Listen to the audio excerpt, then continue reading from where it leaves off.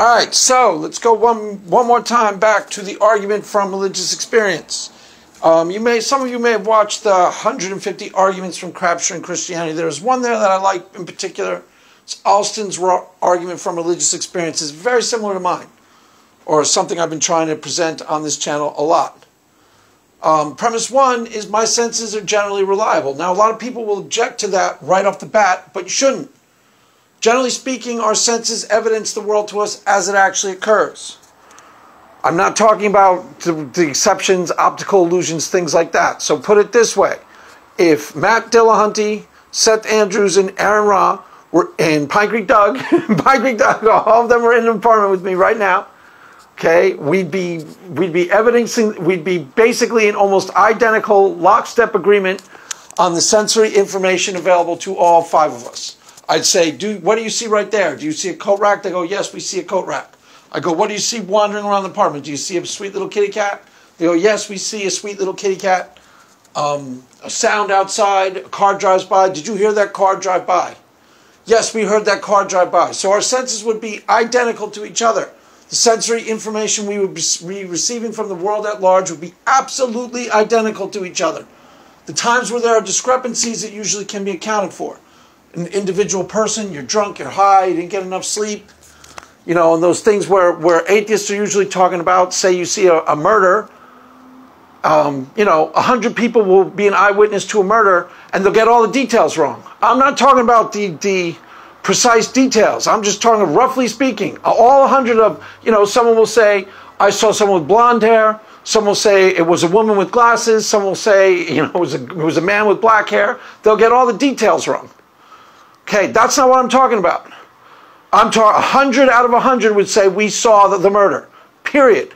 Yes, they'd get all the details wrong and they'd remember it wrong, but I'm not talking about really precise, experiential claims. I'm talking about a general experiential claim that's really easy to perceive. Now, as I've pointed out time and time again, I am talking about an experiential claim, not a faith claim. So Matt Dillahunty, Seth Andrews, who did I say, Pine Creek Doug, and myself, would all perceive the world almost identical to each other. There'd be almost no discrepancies between our sensory information. We'd all see the same things in the apartment, we'd all hear the same sounds, and we can account for everything. Everyone understands that, right? Now, in my apartment right now as we speak, there's a bottle of lavender oil. I'm about to make an experiential claim about the lavender oil, not a faith claim, so you see the difference. Why is there a bottle of lavender oil? Because I keep it by my bed. It helps me sleep at night. Why does it help me sleep at night? Because I smell it and it makes me feel tired. That is an experiential claim. That is not a faith claim. Is that contingent on me believing anything about the resurrection of Jesus Christ? No. Is that contingent on me believing anything about the historical reliability of the Gospels? No. It's an experiential claim. Do you see the difference now? Do you see how fundamental and basic this actually is? I'm making an experiential claim. I smell this particular brand of lavender oil. It makes me feel tired. So the street epistemologists, most likely Pond Creek, but it could be a bunch, come up to me and say, how do you know? I just told you how I knew. I smell it. It makes me feel tired. Could you be wrong? No. I just told you an experiential claim. I smell this particular brand of lavender oil. It makes me feel tired, so it helps me sleep. It's not contingent on anything under the sun. An experiential claim stands or falls based on the integrity of my actual experience, my own experience. So there is what is known as phenomenal conservatism. Some of you may know what it is, some of you may not. It says I am rationally justified to believe in that which seems true to me absent defeaters. Okay. Listen, think carefully if you're an atheist, because you're already trying to reach for a defeater. There is no such thing as a defeater for my individual experience. I know you don't want to hear that. I don't want to hear that, Craig. There's got to be. Why? Because God doesn't exist. Could you be wrong? Could you be wrong? Could you be wrong? Could you be wrong, Craig? No, I can't be wrong. Here's the experiential claim related to a Holy Spirit encounter. I go into my prayer closet. I have a powerful, subjective, internal experience, 100% real to me, that I honestly believe is God. That is an identical type of claim, an experiential claim, to my claim about lavender oil. Listen again to the claim about lavender oil. I smell lavender oil, it makes me feel tired. Could you be wrong? No. Think about the lavender oil claim. Just the lavender oil claim. Isolate that in your mind and think about what it means to be an experiential claim. So you stop using fake defeaters. There's a Hindu somewhere, Craig, and you don't believe in his God. Therefore, the lavender oil doesn't make you feel tired when you smell it. You're wrong. That's the logic. I know it doesn't seem like the logic because you misapply theological considerations to an experiential claim. That's the pretzel logic that almost every atheist says to me and thinks is a slam dunk. Listen again to phenomenal conservatism. I am completely rationally justified to believe that which seems right to me, seems true to me, absent defeaters. The defeater can't be, you've got some cockamamie idea about, the Old Testament endorses slavery, Craig. That's a defeater for your religious experience. Do you see how illogical that is? Do you see how illogical that is? One is not logically contingent upon the other at all. You can't be smelling lavender oil, Craig. It can't make you tired like you say. Why? Because the Old Testament endorses slavery. Don't you know that? Didn't you get the memo? Moses might not have even existed, Craig. Okay? Therefore, when you smell the lavender oil, you're not really feeling tired.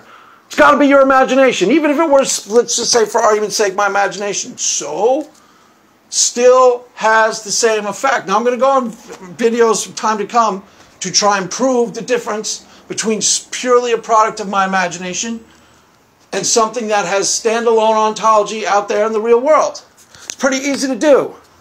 I'll go into videos to come. Why? Because the product of my imagination can only be communicated to people if I sit in my prayer closet and I just imagine something about Thor. I can only communicate that to the outside world one of two ways. I can either tell you about it or write it down. Outside of that, you would have no epistemic access to my imagination at all. Correct? Correct. Now, getting back to the issue at hand. Well, that's very important information. It will lead to a series of proofs that I can literally demonstrate to you that this isn't solely my imagination. But getting back to the issue at hand. So religious experience, as the type I am claiming, is an experiential claim, not a faith claim. It doesn't matter if there are Hindus who believe something about, or Muslims who believe something about Allah that I don't believe. It's irrelevant. Why? Because my claim stands or falls based on the integrity of its own occurrence, based on the actuality of its own occurrence. That's why I keep saying science is on my side. Why? Because science doesn't have a dog in the fight. Unlike atheists, they aren't going to just listen to me so they can try and find a way to undermine what I'm saying.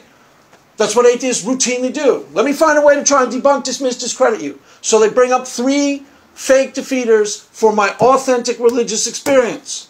Could you be wrong? No, it's an experiential claim. I'm telling you the actual truth of my own experience. That doesn't necessarily mean it's God, but I cannot be wrong about what I'm experiencing. That is an illogical idea. Could you be wrong that lavender oil makes you feel tired? No, I cannot. It's what it legitimately makes me feel. If you wanted to find out if my claim about lavender oil was true, the only thing you could access is it true for you? You'd have to go buy that particular brand of lavender oil and try it out for yourself. Why that particular brand? Because I've explained many times in my videos, qualia is content specific. If I say this particular type of Holy Spirit encounter, religious experience makes me feel this particular way, and from that it honestly feels to me like God, I'm talking about that experience and that experience alone. I am not talking about any old religious experience under the sun. There's a wide variety of them that don't all produce the same effects or the same results. This is why I keep saying science is on my side. One day science will have this mapped out clearly. The different types of religious experiences out there, what's being claimed and what's being asserted. They're not all claiming the same thing. That's where you think that all this irrationality and cacophony comes from, when it's actually perfectly reasonable, perfectly rational, pretty straightforward. Isolate the experience and just think about it as an experiential claim. If you wanted to find out if my claim about lavender oil was true, You take that particular brand of lavender oil, you go buy it in the store, try it out for yourself, and go, this doesn't work for me. I don't feel tired. Craig's wrong. Or this doesn't work. This does work for me. Craig's right. I feel tired too. That's it. It's the only thing that you could do to test my claim. Try it out for yourself. Do you understand? It's the same idea with the religious experience claim. It's an experiential claim, not a faith claim. The only reason why why it's attached to Christianity in my mind is the first place I experienced what they call a Holy Spirit encounter experience was in a Christian church, a Christian environment. Is it somewhat similar to other types of experiential claims out there? Yes, somewhat. Somewhat similar to the Hindus. It's somewhat similar. I noticed that when I started listening to them. That what they're claiming is a little bit more, it's more along the same lines than most other people, but it's a lot more, you have to put a lot more work in to find out if what they're telling you rings true. You got to learn a series of chants and you have to practice it over a series of years. That's what they said. And then they'll say that you will, acquire this quality known as saintliness. These are all epistemic claims available for empirical investigation on their end too. That's what I was trying to say when Dr. Resnick was debating Matt Dillahunty. He was making claims that were pretty straightforward, and Matt Dillahunty pretended like they didn't and pretended they were nonsensical. And I'm listening as a Christian, got no dog in his Sky Fairy fight. I don't care if he proves to Matt Dillahunty his particular Sky Fairy, but I can listen to plain English, and I can decide for myself, yeah, that makes complete sense, because it made complete sense. And Matt Dillahunty was bending over backwards to try and pretend like it didn't. You got to ask yourself at some point, why are people doing that? Why do atheists have such a studious dog in the fight? Why do you have such an agenda when it comes to religious experiences? Why do you not want me to be right? Because it's really obvious what happens. I'm making a pretty straightforward claim. There's nothing to argue with. If I said to you, you said, I have trouble sleeping, I said to you, try some lavender oil, this brand really helps me sleep, would you look for defeaters for that? No, of course not. You take me on my word. You go, yeah, okay, maybe I'll try it. If you wanted to sleep badly enough, you'd give it a shot. You certainly wouldn't go, I don't know, Craig. There's claims like that all over the world, Craig, and there's Jesus appearing in a burrito to somebody right now as you speak. So I don't think your experience with lavender oil could be true. That's how you act when I bring up a religious experience claim. Like it's the most outlandish, lunatic thing you've ever heard in your entire life. That's on you. That's not on me. That's on you. Not on me at all. I'm making a pretty straightforward, pretty simple claim. You go participate in these particular types of rituals that I talk about in my Christian church. If I put you smack dab in the middle of that church and you participated for north of 20 minutes in that worship service, you wouldn't necessarily become a Christian, raise your hand and go, Jesus save me. I want to become a Christian at the end of it. But you'd certainly stop doubting me and you'd have a lot more respect for my basic integrity and my basic, sensory apparatus. Because you go, I perfectly understand why Craig thinks this is legit. Why? Because it does feel like God. It really does feel like God. And you walk away and try and reconcile to the worldview. I swear to God, that's exactly what you do. You wouldn't just dismiss it. Why? Because it would 100% feel to you like God too in the moment. You know exactly what Christians were talking about when they say, I can feel the peace of God which passeth all understanding when I go into that strong place of prayer. You know exactly what they mean past that point. Experientially. Not, I know what you mean logically and rationally. Experientially. There's a really big difference between experience and listening to somebody talk about it. You understand that, right? You guys aren't so far disconnected from reality that you don't understand that there's a really big difference between me explaining Beethoven's symphony to you and how it literally is going to make zero sense to you until you put the headphones on for yourself and try it out and listen. Oh, that's what he meant. You have to hear for yourself what it sounds like. You have to try for yourself what the qualia actually experience is. That's the only way you can tell if I'm telling you the truth. Outside of that, you don't care what's true. You can't dismiss what I tell you. If I listen to Beethoven's symphony and I come back with experiential claims about it, the second movement is really going to blow your mind because it's really impressive when the violin kicks in with the refrain. There is no such thing as a defeater for that. Zero such thing as a defeater for that. The best case scenario, the best you could offer me is I tried it and that wasn't true for me. All right, fine, fair enough. Then stay an atheist, go eat your babies in peace and feel proud of yourself. Why? You conquered reality. I conquered reality. I was so close-minded that something was there available for me to experience, but I was so resolute in my ideology that I just refused to experience it the way Christ says it could be experienced, and I stayed firm in my non-belief. Good for you. Hope you're proud of yourself. Why? Because that's irrational to the bone. Irrational to the irony, isn't it? I swear to God, that's irrational to the core. It's irrational to the bone.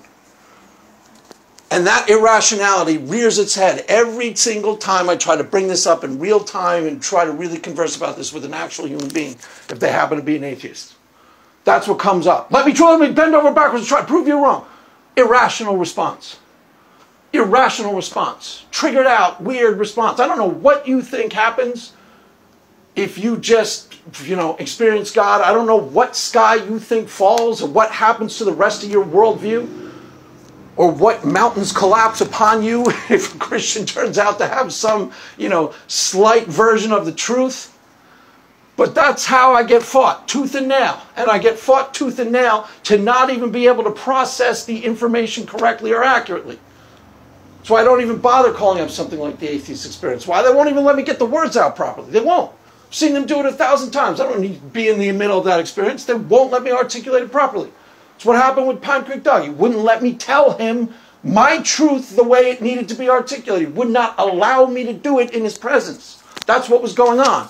And people said, I got defensive. I didn't. If you're going to ask me about something that's deeply, let me just clue you in right now. This is deeply important to me. I can't make this any clearer. This is outside of my relationship with my wife and my cat. This is the most important thing in my life to me, by far. By far. Nothing else is even on the map. So if you ask me about it, I'm going to start trying to tell you the truth. If you're just going to jerk my chain and play games with me, don't you dare ask me again. Don't. If you don't want to know the truth according to me, don't ask.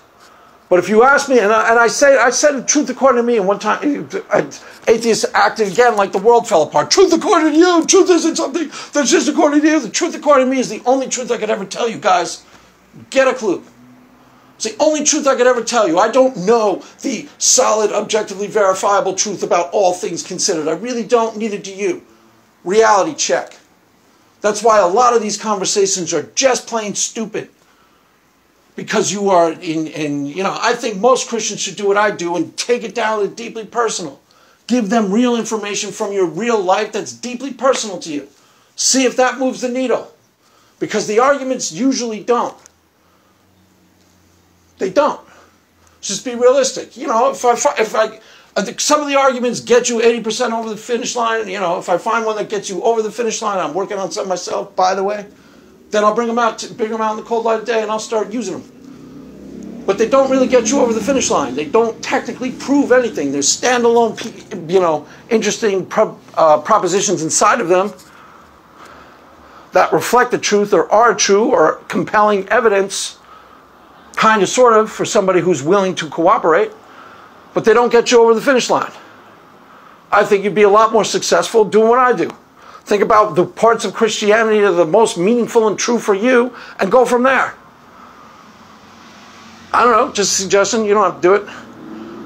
That's what I'm going to do. It doesn't matter to me if you do it or not. That's what I think will win the day. But it's up to you. If you're an atheist, let me see. I'm probably running out of time. Yeah, I'm rambling a little, but did I cover the bases about the experiential claim? Are we all clear on this? I'll go over in videos to come. It's an experiential claim. It's not a faith claim. There is no such thing as a defeater for my personal experience outside of my personal experience. It's an irrational idea. Yeah, it's possible I'm imagining that when I go into my prayer closet, there is no Holy Spirit and I'm ginning it up in my mind. That's entirely possible. But I will show you why that's really improbable. And it's entirely possible that I'm imagining also when I smell lavandora, I start to feel tired. But it happens every single solitary time, bar none. Just like my experiential claims about the Holy Spirit encounter. Every time I put on that worship music, bar none. Within 5 minutes, I feel the exact same thing. I feel what the Christians call the peace of God, which passeth all understanding. Within 5 minutes, no exceptions. Which means I can generate those experiences at will, which means they are easily, readily available to me as the lavender oil on my nightstand. I can smell it and feel tired. It happens without exception. It's not a faith claim. How positive am I that I'm going to feel that, to experience that peace of God which passeth all understanding? 100% positive. It's I said, it's as real to me as steam in the shower. It's as readily available to me as the lavender oil on my nightstand. It's as much a part of my daily routine as the lavender oil on my nightstand and my morning coffee. Hello? It's as much a part of my regular routine as those things. It's part of my daily, everyday life, constant in my life. Why do you think I'm so chillax all the time? We don't find you all that chillax, Craig. You're shouting at the sun all the time. I'm shouting at the sun. You're shouting at the sun all the time. You don't seem all that chillax. Well, I'm really chillaxed. You don't see me? You shout at the sun every single day. I'm not technically shouting, and I'm not technically shouting at the sun. So it's as much a part of my daily life as my morning coffee. And I was doing it for 10 or 15 years, long before I ever met an atheist. Long before anybody decided to try to cast doubt on it. Here, let me cast doubt on something you do every single day of your life. It's a ludicrous idea. Let me show you why coffee doesn't actually wake you up in the morning, Craig. Let me demonstrate it to you by asking you some weird street epistemology questions. Let me get in your brain and mentally walk you away from the thing you've experienced every single day of your life for years. You have that kind of boogeyman power that you're the most manipulative person that ever walked the face of the earth. You know, I don't know what street epistemologists will legitimately do when they come upon people with like actual really strong reason for the thing they believe. But it's as strong a reason for the thing I believe as the fact that I believe that lavender oil makes me feel tired and that coffee makes me feel alert in the morning. It's an experiential claim. There is zero you can do with it. Either try it yourself or go away because you don't care what's true. Try it yourself or grow up or go home. That's it. Those are your options. You don't have to believe me.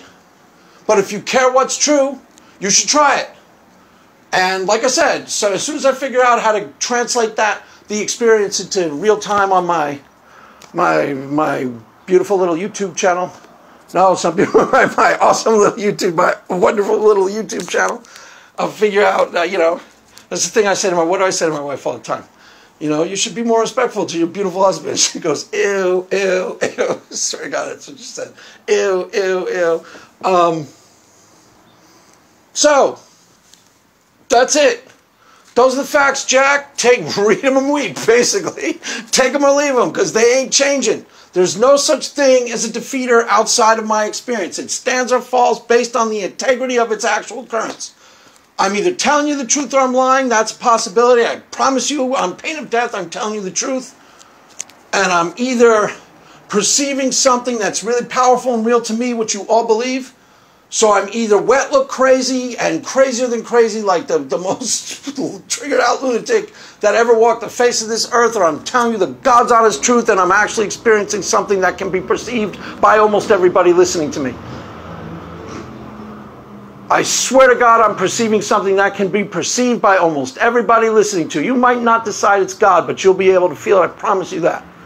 I promise you that on pain of death. Why? Because it ain't that complicated. It ain't that hard to do. It'll be easy. Or once I figure out how to translate it into YouTube, it should be easy. Anyways, I guess that's enough for now. That is all for now, kids. The Mass is ended. Go in peace. Amen.